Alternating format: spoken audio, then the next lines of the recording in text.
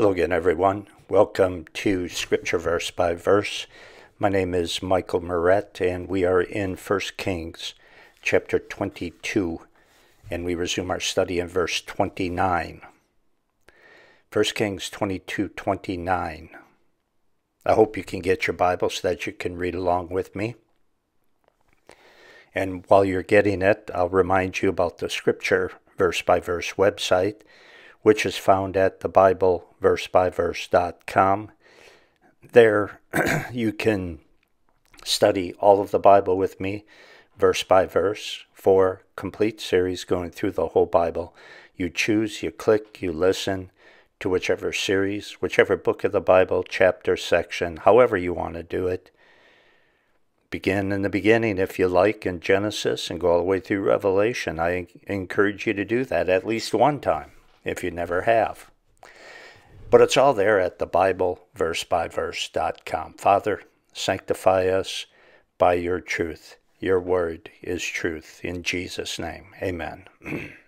Okay, 1 Kings chapter 22, verse 29. So the king of Israel and Jehoshaphat, the king of Judah, went up to Ramoth Gilead. So they're going out to battle. Jehoshaphat was a good man. He had a heart for God, but sometimes it doesn't seem like he is playing with a full deck.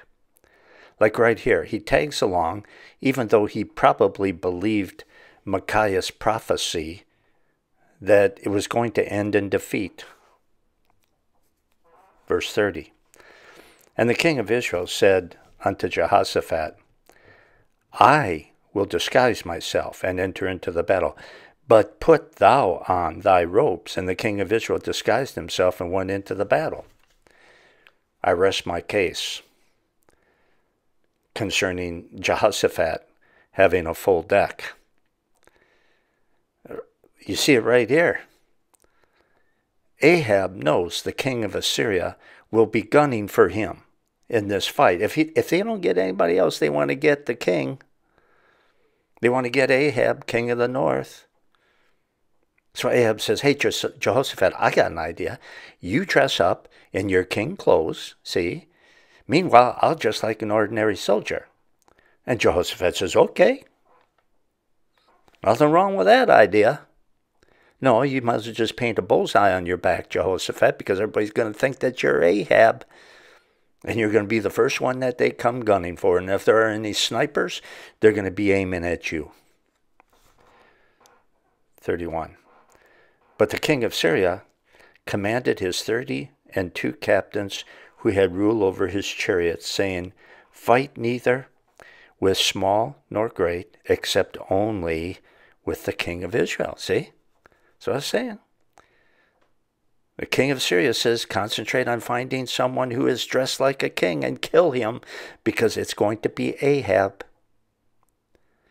Ahab is rotten to the core to do what he did to Jehoshaphat after the king of Judah offered to help him out in a battle that really wasn't his. 32, and it came to pass, when the captains of the chariots saw Jehoshaphat, that they said, surely it is the king of Israel.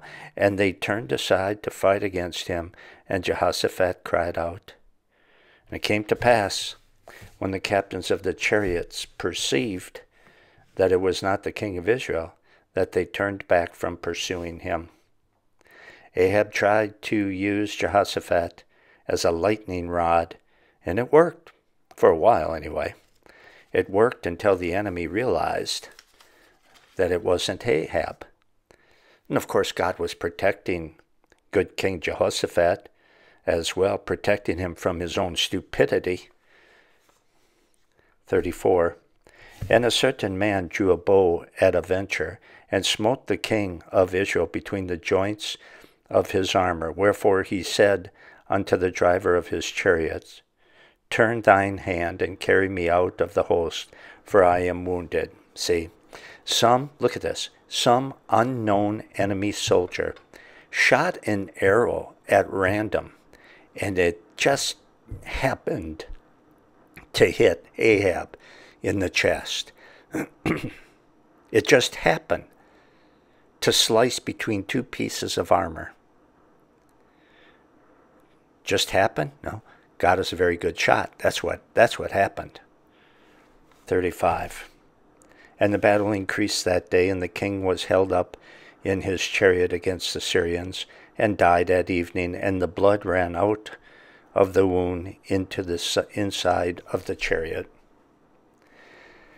He stayed in his chariot until he died.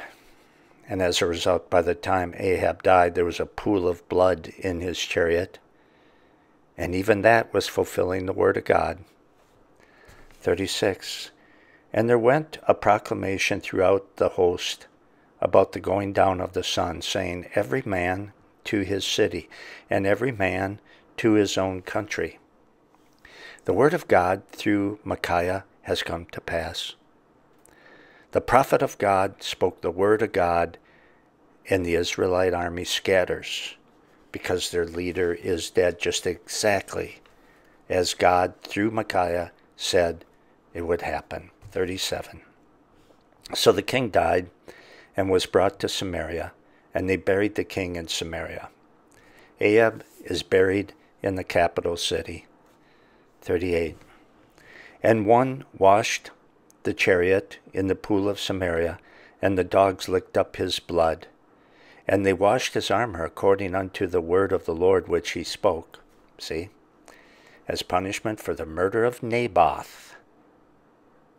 God told Ahab back in chapter 21:19, thus saith the Lord, in the place where dogs lick the blood of Naboth shall dogs lick thy blood, even thine. And it's happening. Because God's word is always right. 39. Now the rest of the acts of Ahab and all that he did, and the ivory house which he made, and all the cities that he built, are they not written in the book of the Chronicles of the kings of Israel? So Ahab slept with his fathers, and Ahaziah his son reigned in his stead. And Ahaziah will be as evil as his father. 41. And Jehoshaphat, the son of Asa, began to reign over Judah in the 4th year of Ahab, king of Israel. Now, Ahab had been reigning in the north 4 years when Jehoshaphat became king of the south. 42. Jehoshaphat was 35 years old when he began to reign. And he reigned 25 years in Jerusalem, and his mother's name was Ahazua, the daughter of Shilai. Jehoshaphat was a good king. He did his best to keep the southern kingdom faithful to God. He sent Bible teachers throughout the land to try to keep the people's focus on God. 43. And he walked in all the ways of Asa his father, and turned not aside from it, doing that which was right in the eyes of the Lord.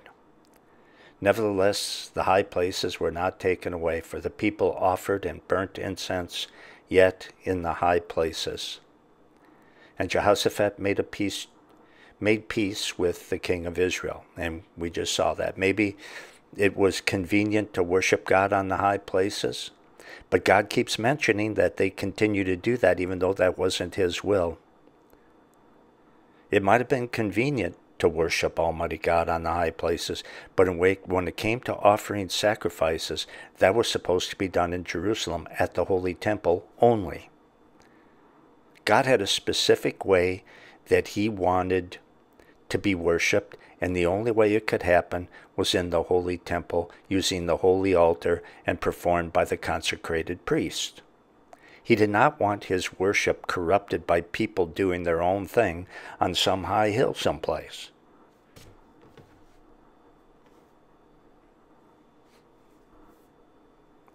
Verse 45. Now the rest of the acts of Jehoshaphat and his might that he showed and how he warred, are they not written in the book of the Chronicles of the kings of Judah? And the remnant of the Sodomites who remained in the days of his father Asa, he took out of the land. He got rid of homosexuality, and God commended him for it. Jehoshaphat, we already saw, God said it, did right in the eyes of God. And part of that right was to get rid of the homosexuals. Not tolerate that. It's an evil, sinful behavior in the eyes of God. And there were even homosexual prostitutes, which were a part of some false religions back in those days. He got rid of it all. It would be a right thing in God's eyes if the sinful act of homosexual behavior was not seen as just another acceptable alternative lifestyle. 47. There was then no king in Edom. A deputy was king. Edom evidently, and Edom was the country just south of Judah, the southern kingdom of Israel.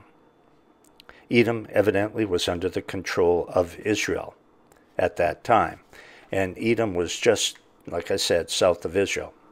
And they didn't have a king. So they were ruled by Israel. 48. Jehoshaphat made ships of Tarshish to go to Ophir for gold, but they went not, for the ships were broken at Ezion-Geber. Then said Ahaziah, the son of Ahab, unto Jehoshaphat, Let my servants go with thy servants in the ships. But Jehoshaphat would not. Well, good for him. He's getting smart. Could be that Judah's ships sunk because God did not want the faithful south to become partners with the wicked north again. You know, sometimes the things that we may call bad are actually good disguised as bad. Sometimes God allows bad to prevent something worse. 50. And Jehoshaphat slept with his fathers, and was buried with his fathers in the city of David his father, and Jehoram his son reigned in his stead. Jehoram was not a good king like his dad. He married the daughter of Ahab and Jezebel. That was wrong, and it was also an indication that his heart was wrong, because a godly person would not fall in love with a wicked person like that. They would be turned off by their wickedness, not attracted. 51. And Ahaziah, the son of Ahab, began to reign over Israel in Samaria, the 17th year of Jehoshaphat, king of Judah, and reigned 2 years over Israel. And he did evil in the sight of the Lord, and walked in the way of his father, and in the way of his mother, and in the way of Jeroboam, the son of Nebat, who made Israel to sin. For he served Baal, and worshipped him, and provoked to anger the Lord God of Israel, according to all that his father had done. And now you see why God would not want the south to make an alliance with the north. The north was full of sin, which would have been a bad influence on the south. Well, we'll stop right there, but we will continue in 2 Kings next time. Might as well, because it continues the story. So I hope you can join me next time in 2 Kings chapter 1, verse 1. Bring your Bible as usual. And remember, you can study all of the Bible with me anytime you want to, as much as you want to, using my audio Bible messages at the Scripture Verse by Verse website found at thebibleversebyverse.com. If you want to be a part of this ministry, you can pray for me and pray for God's Word, because that'll make you a part of this ministry right away. And also, when you take a break from studying at thebibleversebyverse.com, you can go to the front page, click the donate button, and prayerfully give as the Lord may lead. Until next time in 2 Kings, so long, everyone.